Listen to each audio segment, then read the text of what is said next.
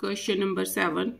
Rupees 250 is divided equally among a certain number of children. Solution. Let number of children is equal to x. अब money कितनी divide करनी है? Rupees 250. Therefore, each child get money is equal to 250 upon x. Next case में देखो क्या बोल रहा है, if there were 25 children more. Second case, number of children, पहले x थे अब 25 और आ गए तो कितने हो गए? x plus 25. Therefore each child get money is equal to, अब कितने मिलेंगे? 250 रुपीज को x प्लस 25 चिल्ड्रन में डिस्ट्रीब्यूट करेंगे. अब आगे देखो, ईच वुड हैव रिसीव्ड 50 पैसे less according to question. 250 upon x minus 250 upon x plus 25 is equal to 50 पैसा. 50 पैसा को रुपीस में कन्वर्ट कर दो. 50 upon 100, 50 1s are 2s are. Solve करो. LCM x into x plus 25, 250 times x plus 25 minus 250 x is equal to 1 upon 2.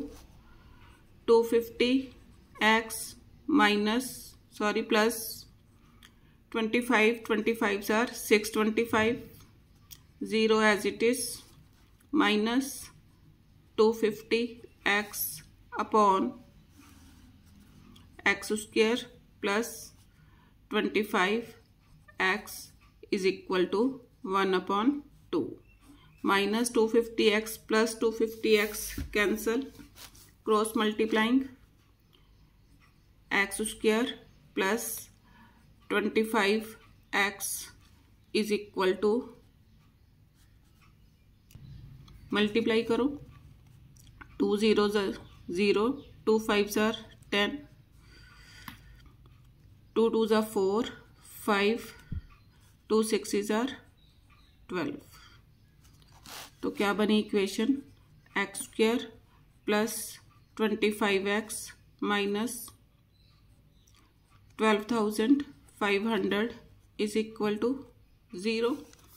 Factors बनाओ. Multiply करने पर 12,500 और प्लस करने पर 25. तो यहाँ से देखो पता चल रहा है कि अगर मैं 125 को 100 से मल्टीप्लाई कर दूंगी तो मेरा काम बन जाएगा. 125 इंटू 100 इज इक्वल टू 12,500. अब पॉजिटिव 25 चाहिए तो 100 नेगेटिव, छोटे वाला negative. 125 minus 100 is equal to 25. Use करो. X square plus 125x minus 100x minus 12,500 is equal to 0. x common, x plus 125 minus 100 common, x plus 125 is equal to 0. x plus 125 common, x minus 100 is equal to 0. x plus 125 is equal to 0. x minus 100 is equal to 0. x is equal to minus 125, x is equal to 100. Not possible.